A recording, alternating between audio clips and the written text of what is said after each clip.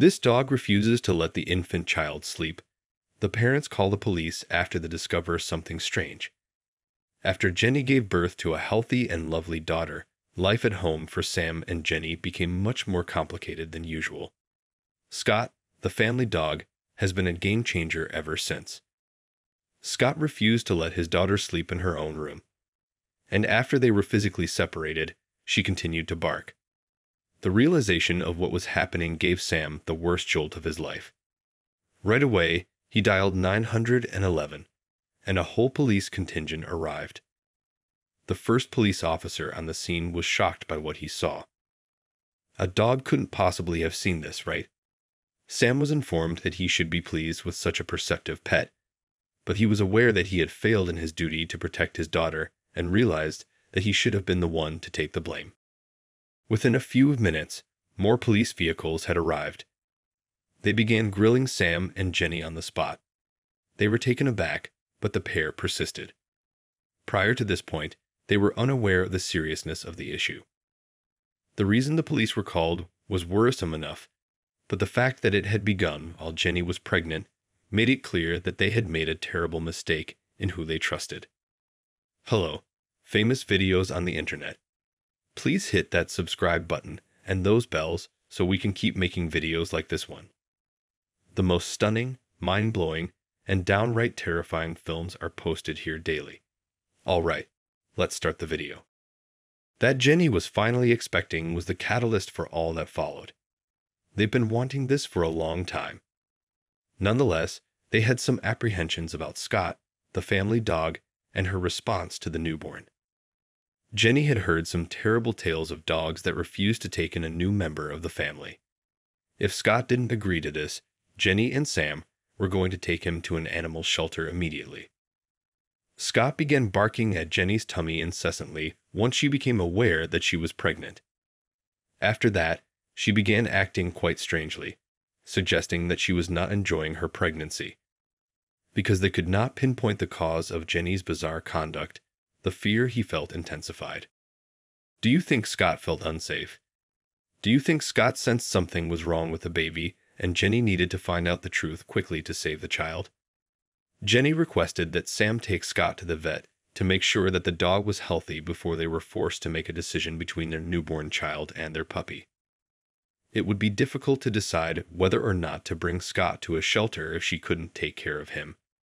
But they knew in their hearts that if they had to make a decision, it would be the latter. They did this to ensure that their daughter was always protected. The veterinarian, however, offered no new insights. He examined the dog to ensure it was healthy. Not a single thing was incorrect. She must have felt something strange with the baby, he said Sam, urging him to take Jenny in for tests. Sam broke the news to Jenny, and she immediately burst into tears, certain that something seriously was wrong. Scott had undoubtedly picked up on something odd about the infant. Took all of Jenny's might to phone the doctor, but he insisted that she come in right away. Jenny asked the pregnant woman she had been helping out around the home during her pregnancy to come over and take her to her buddy, who was there for her virtually every day. After just a few minutes, she arrived to accompany her companion to the emergency room. When she got there, the front desk let her in. The doctor ran a battery of tests to make sure mother and child were healthy, and although the ultrasound and other examinations came back negative, the doctor was still unconvinced. As of yet, they have not discovered the solutions they sought. After returning home, Jenny began weeping uncontrollably because she did not want to pick between her kid and her dog. Her friend soothed her, assuring her that she would be available as a babysitter whenever her friends were busy. With this reassurance, Jenny could rest certain that Scott would always be safe. Jenny gave birth to her daughter, Eva, 2 weeks later. Scott had already been acting strangely, but after Eva's birth, his conduct became much more irrational. Within the first several weeks, everything seemed to be running well. Scott, who needed both her parents, Jenny and Sam, to take care of her, appeared to relax once they got home. In contrast, she informed Jenny that Scott would not let Eva to sleep alone, and that he would not leave her side until they got to work and shared some worrying news. The thought process of Jenny was very baffling. Sam was unconvinced by her explanation when she told him. Scott was only trying to help Eva. He remarked on how lovely it was. Then, one day, she had to separate Scott and Eva, and when she went downstairs to do so, Scott attacked her. Clearly, Scott was too cautious. The actions of Scott warranted a consequence, and Sam was aware of this. Sam reluctantly returned to the vet, who presented him with a decision. The vet suspected something was wrong with Scott, so he had two options.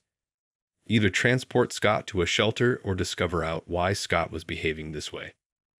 When the vet suggested that Sam and his family were the source of the issue, Sam took offense and left the clinic in a huff.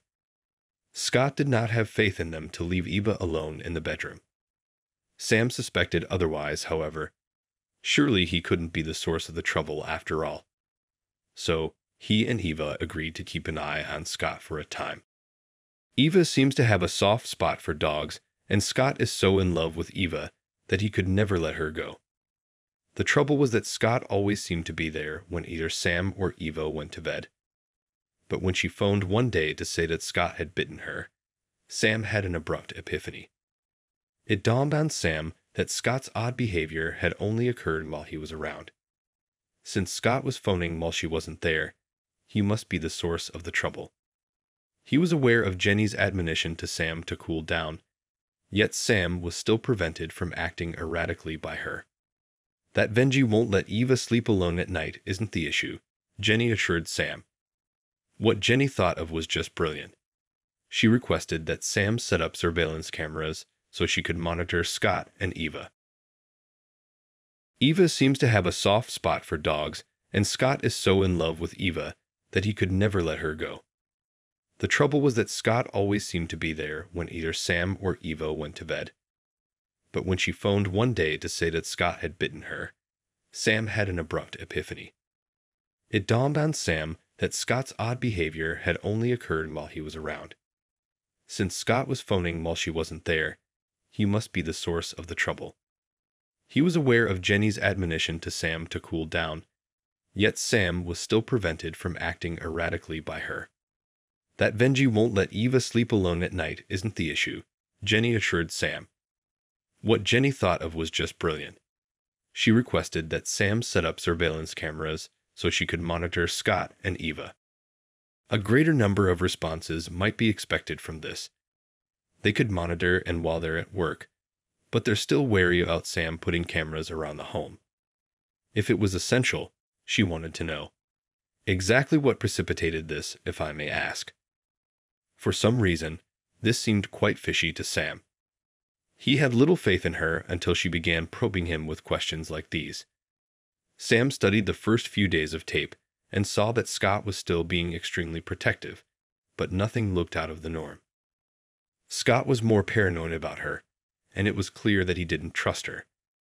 Sam was planning on confronting him. Sam was in a bind since he couldn't reveal to Jesse that they were BFS. Since Sam worked up such an ire and Belavet in, this seems likely. When Sam asked, "What are you doing to my daughter?" he was taken by surprise, and his daughter quickly reassured him that she had no ill will against him. It's impossible to imagine what she might have done. Since Jenny became pregnant, she has not been home during the night, and the dog has been acting like this every time Jenny returns. Because of Sam's direct approach, Jenny became furious. She couldn't believe he was saying her closest friend posed a danger to Eva. Jenny told Sam he had to sort it out fast or get rid of Scott. Just then, Sam had an epiphany. Han had said something that explained everything. The same thing happened at night with G. Although he had previously avoided doing so, he now intends to watch the night video. It all began when Sam activated the program. After a moan of shock, he learned that the recordings were permanently deleted from the hard drive every night. Something really unusual was occurring. But he made the decision to create a new encrypted backup copy of the nightly recordings every day. Sam was resolved to find out what was going on, and he reasoned that Scott must have sensed something that neither he nor Jenny could.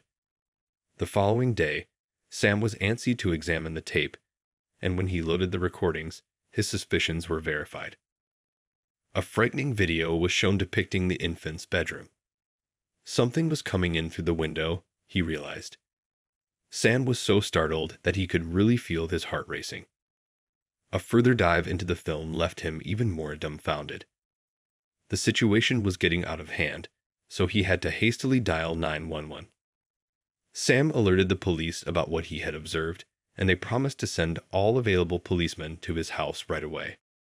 Sam felt he had stumbled across a major discovery, but he couldn't imagine what could have necessitated such a massive police station.